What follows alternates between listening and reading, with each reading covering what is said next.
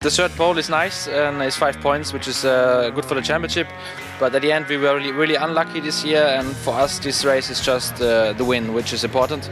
So we go all in, and of course we have to make a good start because overtaking is really difficult on the track. And at the end, there's just one team which is also really fast.